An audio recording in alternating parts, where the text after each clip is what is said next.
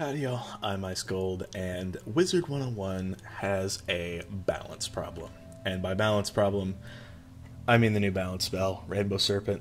I don't actually have my balance leveled up to max yet, but I guess controversy surrounding the spell before it got changed got me thinking about Archmastery and what's going on with that. Before we start though, I wanted to give a quick shout out to Ade. He has been trying to beat the whole game with minions only, which I think is a pretty interesting way to play the game, so I will be leaving his link in the description. Tell him Ice Gold sent you. I'm sure he would appreciate some new viewers, as I think what he's doing has been really, really cool. So, if you're interested in that, go check him out. Now, many of you know that Archmastery was added to the game with the Novus update, so it's been around for about a year, and basically you set your Archmastery here in your deck to whatever skill you want to do, and I have mine set as life because I like to use Rat Spin on the first round. But Balance's new spell, and this is the same for the Novus spell that they got called Scales of Destiny, this requires 2 different school pips, which I find a little bit interesting. It certainly fits with the whole balance thing, hitting with multiple schools, that type of deal. But this and what Rainbow Serpent used to be, you couldn't use this on the first round, because if you were a balance wizard and you set your Archmastery pip to Ice, for example, you would still have to wait to get to the life pip in order to use the spell Scales of Destiny. And it was the same thing with Rainbow Serpent, where it required a Storm and a Death pip. In my honest opinion, I thought that did round out the spell pretty nicely. It is meant to be like have an influence from both Storm and Death, but because of the whole Archmastery debacle, they had to change it to the point where now it uses Balance's DPP, and it does Storm damage. Which is how it incorporates the Storm element, because it lost the Storm pip requirement and now only takes the Death pip. That's and the root of that is with Archmastery and how that works, because you can't just get both the pips you need on the first round, because the way you get your pips is you get one from your deck, a regular power pip from your wand, and then you get another power pip with a set chance for it to be a school pip. If you do get the, I guess, Death school pip, for example, first round, you would have needed to wait again for the Storm pip.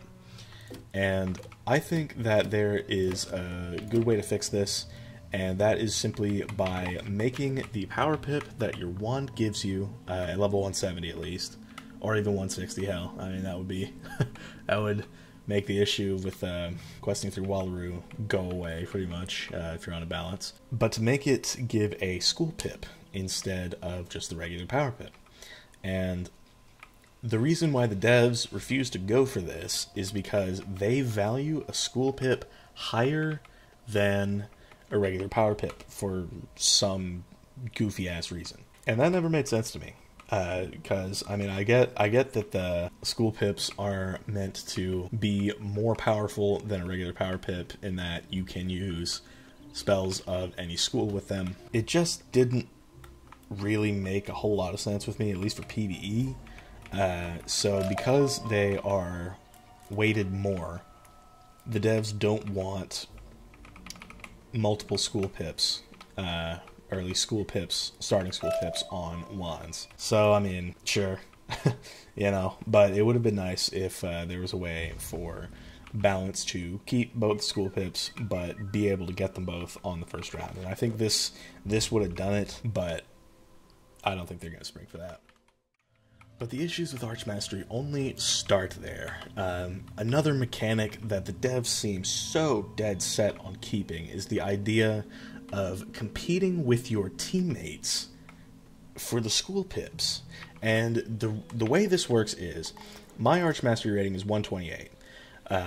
And, you know, I'm alone right now, so I get my life pip first turn, which means I can use Ratatosk's Spin and clear these Wildfire Treants first turn. But there have been times, specifically when farming, where somebody else has a higher Archmastery rating than me. And I use the had used rather the Darkmoor deck ever since level 100 because I just never got a better one to drop.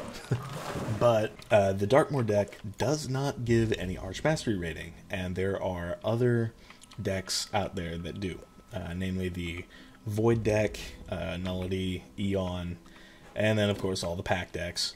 I gotta throw those in there. There were times where I could not help my team clear mobs on the first round because other people on my team had higher Archmastery ratings than me, so I couldn't use my Rat Spin.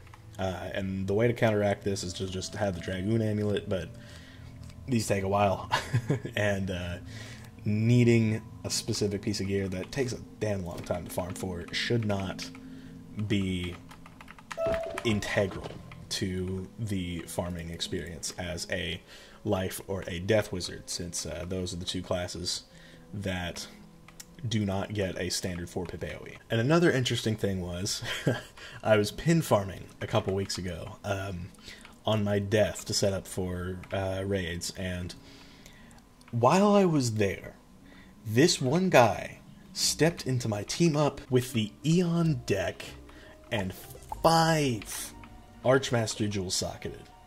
I believe he had a tier 1 on his Fame, I think a tier and a square on his amulet, and then probably a tier on his ring and a tier on his deck. That's excessive. And I'll tell you this much. It took me until round 3 with my standard Paradox deck on my death for farming. It took me 3 rounds to be able to get a single school pip. And if y'all know Dawn, you can't use spells that are ranked 4 or higher, which basically limits you to baby spells or lore spells. And lore spells require a school pip now, for whatever reason, without getting any damage increases to make up for that. Even though the devs supposedly value the school pip as more than a power pip. But I digress, team. But if you couldn't tell, I hate that mechanic. Everybody except Ratbeard hates that mechanic. I wish they would change it, but I'm not holding my breath. I'm not super optimistic about that. I think that that mechanic should just be done away with entirely, because hitting on the first turn is very, very important for convenience's sake, and if I am not able to get my Archmastery pip that I need for this on the round that I need it, then that creates a whole problem. And it makes people not want to farm on their life or death wizards, even if they need pins that are specific to life or death, like these shield pins, for example. Like these life school only, balance, fire, and myth resist pins, as well as the outgoing healing pins. Those are really important as a life, and you need to farm for those and on your life, and that can be a real problem if you are going into team-ups and people just have insane levels of Archmastery, like that one guy did who was running the Eon deck and then 5 Archmastery jewels. But kind of just is what it is. You can also team troll with that if you run, I think, tiers and squares exist. I could be wrong. I know squares exist. I know squares and tiers exist. So that means you could run an Archmastery jewel here, so 15, 30, 60, 75, no, 90 actually, because tier and square, and then up to 105 extra Archmastery, depending on what deck you have. And I believe for the Eon deck, I think the Eon deck might give like 60 or something, so 165 added on to the 128 base is nearly 300 Archmastery rating. Like, you could effectively stop your entire team from getting Archmastery pips if you were to run that.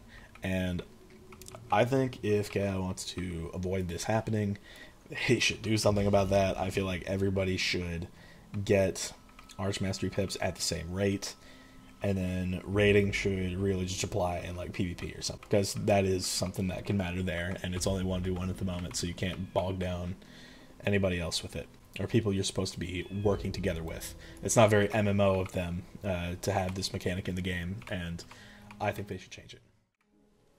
And while we're on that topic, at lower levels, you can get spells like, you know, Rat Spin, Deer Knight, Reindeer Knight, and all these other, you know, low pip lore spells that can be integral to your questing experience, just to speed things up. But you will need to go and buy an Archmastery jewel from, I believe, Catherine Rockhammer in the shopping district, and you can't even do it until level 15 when jewel socketing becomes available. So that's just another thing. It's really just insult to injury, and I don't think that should be a mechanic either. I get why they want to lock it behind level 50, but they just shouldn't, because it would be so much better if I could just start up a new character and just give it Ship of Fools or whatever, and then just full send. That would be much more convenient, and I wouldn't have to not only wait until level 15, but potentially even get the spells rather slowly, which is something that I know firsthand can happen with how I've been questing my balance. So it's rough like that. Once you hit level 50, the issue mostly goes away, but still. And back to the whole teammates bogging you down thing. While questing at any level, and this happened to me on stream while I was questing in Wallaru as well, if someone is a higher level than you, you will not get school pips at the rate they do, which significantly slows down team play, since, you know, the higher your level, the higher your base rating is. So even if you run the same deck as your friend, like say for example you're level 163 and they're level 165, they are always going to get the pip up on you, unless they deliberately run lower Archmastery than you. And even then, with how it works, you'll get the pip up over them, and it's back to square one on it. So just unfortunate there. Now there's also the issue where new players won't know what Archmastery actually is, and having a new Diego quest could help with that. I have met people who don't know what the pips are, or the school pips are at least. It can be confusing. People get taught that power pips are supposed to count for 2 pips of their own school and their own school only, but there isn't exactly a guide. I mean, I know there's one out by the arena, but having a Diego quest that could, you know, walk you through it, could teach you how to switch around your pips, because I ran into so many people in the Eon of Atavis fight who wanted so badly to help out during the polymorph phase, but since they didn't know how to change their pips, they couldn't, and the most they could do is just use utility spells. They threw you into that blind, which I think was not very good. I think they should have at least added something telling people what Archmastery was all about and how you could use it to your benefit, because Archmastery really is a cool system. I like it. I really like it a lot, but it definitely has its pitfalls that the devs just don't really seem to want to fix. So, I don't know. I'm holding out hope that maybe they will. Maybe they'll have a change of heart about the whole teammates bogging you down type thing, but we'll just have to see how it goes. But yeah, I think that is going to about wrap up. I guess the too long didn't watch of this video is Archmastery good, but the dev's idea of it bad is kind of just what's going on here. It is seriously one of the coolest systems in the game, but it could be so much more if all of the problems were ironed out and it was easier for people to learn about them. So, best case scenario, the devs listen and do something about it. So, let's hope that happens sooner as opposed to later. Thank you all for watching. I've been Ice Gold. Make sure to like, subscribe, and leave like 50 comments for the algorithm. And I'll see y'all later.